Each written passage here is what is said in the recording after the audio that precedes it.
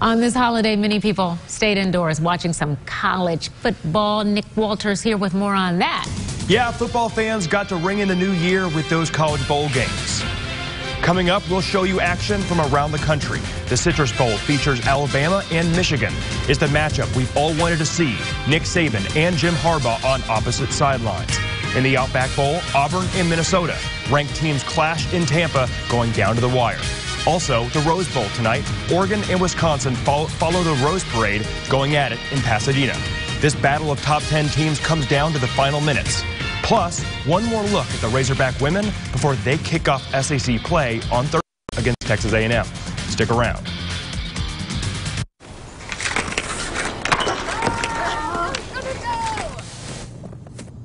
Better luck next time. How does it feel to be a rainy? I'm standing on the mountain, about to fall. Really hard, babe. I'm breaking through the ceiling. Celebrate Infinity's 30th year with 2020 Edition 30 SUVs. Visit your local Infinity retailer to receive up to a $4,000 winter bonus on remaining 2019 models.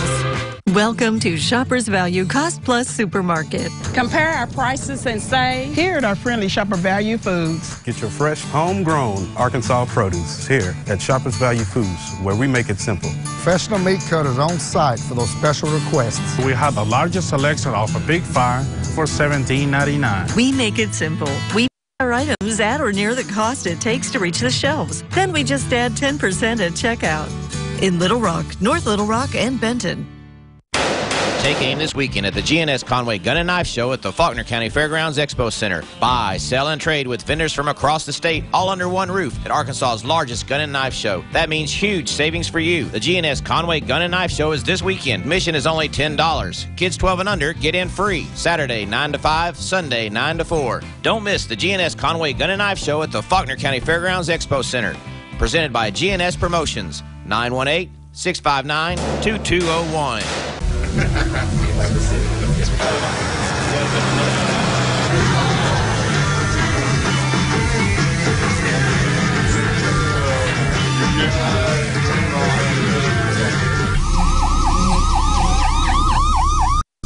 We all share the roads, so don't drink and drive. Please make sure we can all get over the river, through the woods, and down the highway safely this season. Happy holidays from the Arkansas Trucking Association. 5 steps for perfect winter skin. 5 steps. My skin gets so dry and itchy, I need serious relief. That's why I use O'Keeffe Skin Repair. It's 48-hour moisture in one use and guaranteed relief for dry, itchy skin. Thanks to O'Keeffe's, I got my skin back. Yummy lip balm. Yummy lip balm? My lips get so dry and cracked, I need serious relief.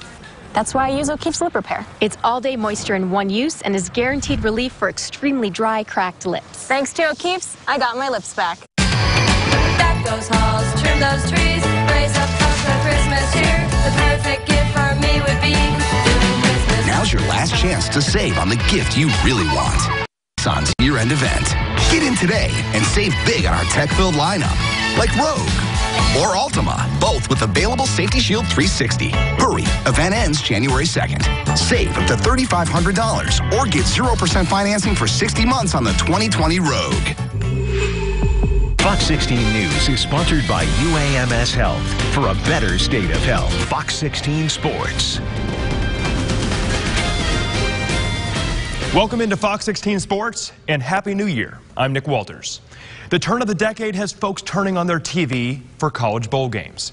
The song being sung everywhere to ring in 2020, Should Old Acquaintance Be Forgot and Watch Football on New Year's Day? That might not be how it goes, but you better believe that's what happened.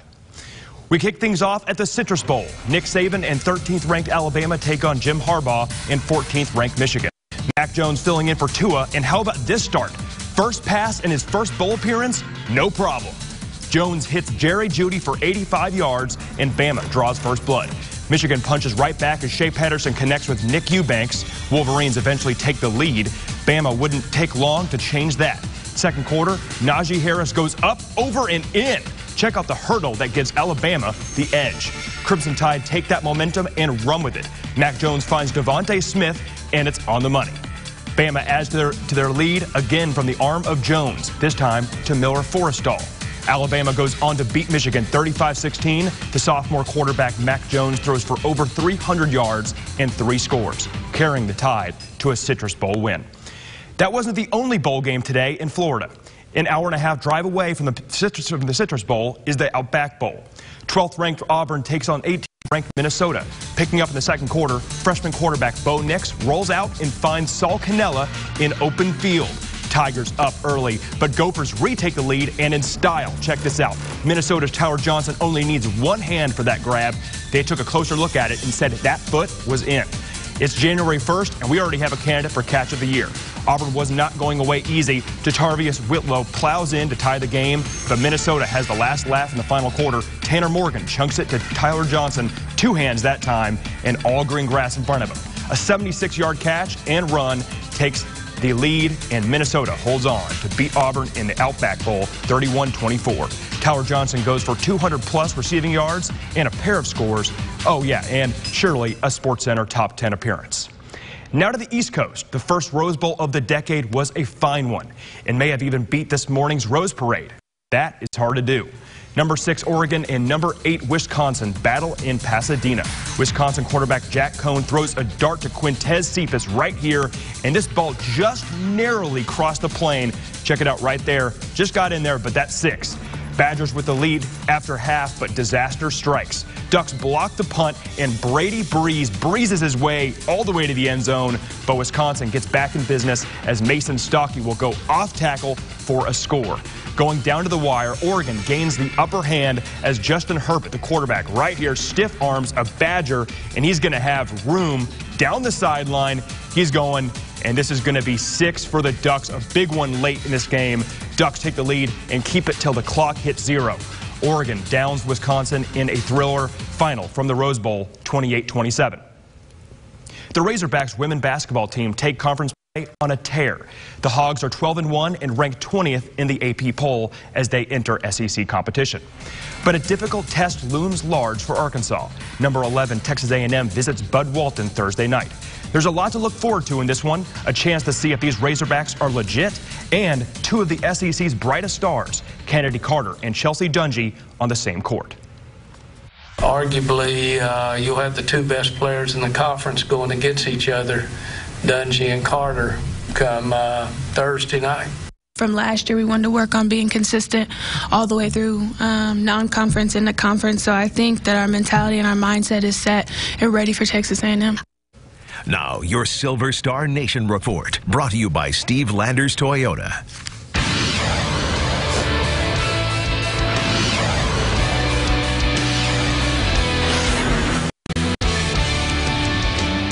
New year, new team, new chapter.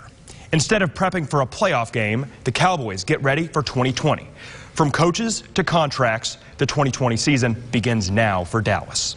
Mickey Spagnola has more.